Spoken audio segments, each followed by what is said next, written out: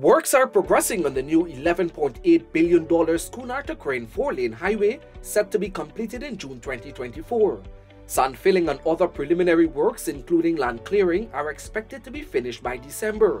The 3.9-kilometer road will offer significant economic and other benefits to Guyanese. The new roadway will have 36 pre-stressed bridges, 2 roundabouts, 11 reinforced concrete culverts, and an emergency lane. The 4-lane highway complements ongoing infrastructural works in the region to facilitate the new housing developments. It will connect to the new bridge over the Damarara River.